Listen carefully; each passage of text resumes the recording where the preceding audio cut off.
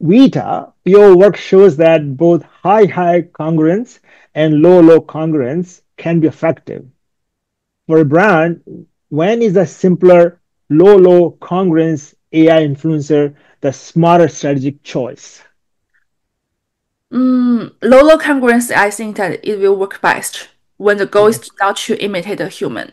yeah, Because if you just want to create a clear, stylized brand character, I just mm, strongly suggest to use a low congruence. mm, Because a simpler virtual influencer is often the smarter choice, I think. yeah, Because when the brand wants to avoid raising expectation for human-like interaction, because when the design is cute, cartoonish, or openly artificial, audience always do not expect emotional depth.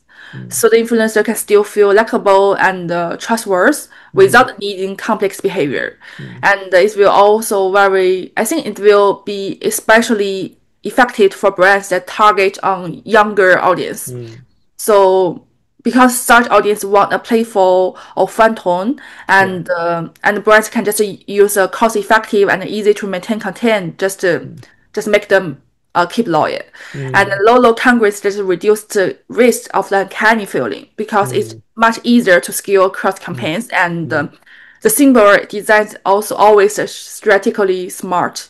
And when the goal is to be approachable and consistent and low risk, because Right. we don't need to deeply human elect for the brand communication and also consume money.